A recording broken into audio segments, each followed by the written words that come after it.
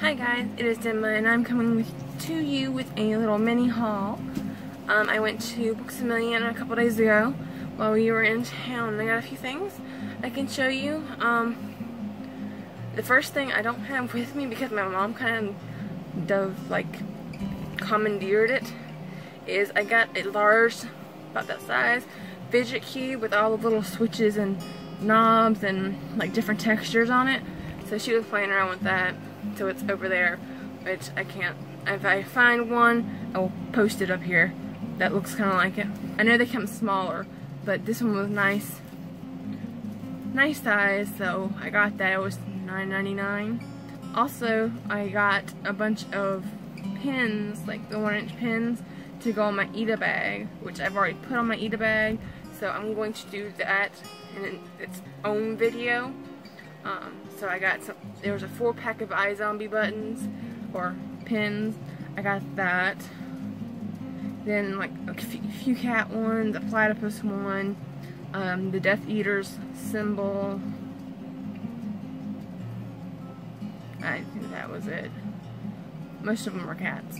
So I will show those at a later video, showing off my Ita bag. Because it's almost done. And it's not like a specific fandom, it's all of my fandoms and all things that I like, just pins that I like. So some people say it's not a true Ita bag, it's another type of bag that I can't remember what it was called, but the person listed it as an Ita bag on Etsy, that's what I'm calling it. So just because it's not an anime fandom bag, or that it's not just one fandom, it's still Ita bag to me. But I got a few more things. So the first thing I got is this hecka cute little Beauty and the Beast Funko Pop pin.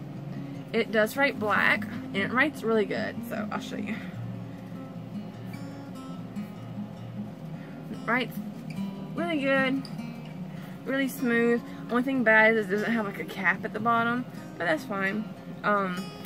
They had Belle, Ariel, Ursula, and there was one more. I cannot remember who, but there was 5 total there, $4.99 a piece. I almost got Belle too, but I was like, I'll just get the Beast because I really like these little cute beasts. I'm so cute and adorable. Rawr, rawr, rawr. And right next door to Books A Million was PetSmart, so I went in there and ended up getting my parents' dog, Charlie, the Chihuahua. He, for some reason, he's the newest one they got. He expects me to bring him something home every time I come out, so they happen to have toys on clearance, like to go. So I got him a few toys, or a couple of toys, I should say. The second thing I got at Books A Million, which the box has already been bitten, is the Books A Million exclusive Funko Pop Gold Glitter Mr. Gold Rumpelstiltskin.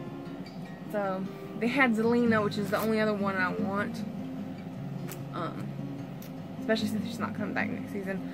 But as you can see, they've already nibbled it. Like I said, packaging on these isn't really important to me because I found the shelf. Now I have to just buy it and put it up, and get that.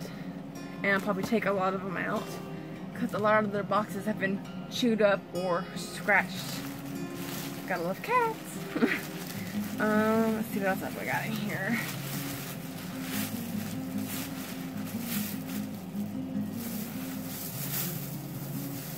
So that's just my planner. And I didn't get this at Books A Million, but I took this with me because we were doing my son's disability appeal thing through SSI.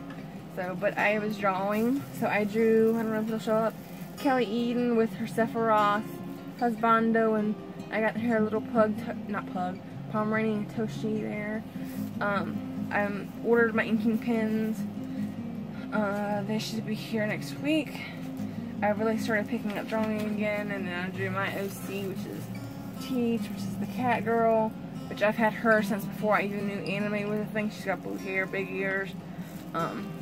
And an old friend of mine from DeviantArt, Critter Fox, his persona in here. So I'm trying. I used to really love to draw a lot. So, trying to get back into it.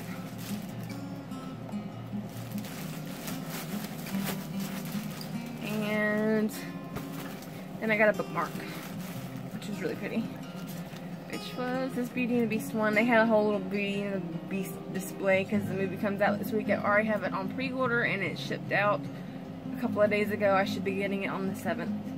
So, and what's nice about the pre-order Target, because I got mine from Target, it's exclusive. It comes in a storybook like the Moana one did. So I thought that was pretty cool, so that's why I went there. And then I didn't get this at Books A Million, but it came in the mail the same day. It was Smoke Gets in Your Eyes and Other Lessons from the Crematory by Caitlin Dowdy. Now, if you don't know her name, she's actually got a YouTube channel. Amazing, funny YouTube channel called Ask a Mortician. She talks about death and traditions and just overall normalizing death, which everybody thinks is like so taboo. Like my parents, when I talk about it, they're like, okay, why are you so fascinated? Well, you can just see what, like, you're weird. Stop talking about death. But she basically is very respectful. The way she talks about it is a very funny book so far. Ask a Mortician, she's very, very interesting. The first video I happened to see was about Titanic's dead, what happened to the dead bodies and all that. So that kind of led me into her channel, and I started binge watching all of her videos. She does one about, will your cats or dogs, who's going to be the first to eat you if you die at home alone, which is more than likely going to be your dog, because they're going to nip at you and bite you to see if that'll wake you up, and it's more of like an anxiety thing for them. And the cats just don't care until they get like hungry, and they'll go for it, but they might nibble on you. But it's funny videos like that. Like I said, she's very respectful, very comedic, and I'll link her channel below, or I'll put it at the end so you can just click it. But anyway, Ask a Mortician is the channel name. And that was all I got from Books A Million and PetSmart. Like I said, a couple of toys. One was a fox and one was a cat. One had like a little ring, a rope ring on it, so he could carry it around. So anyway, I'm going to record a couple more videos, so I will see you in the next one. Bye guys.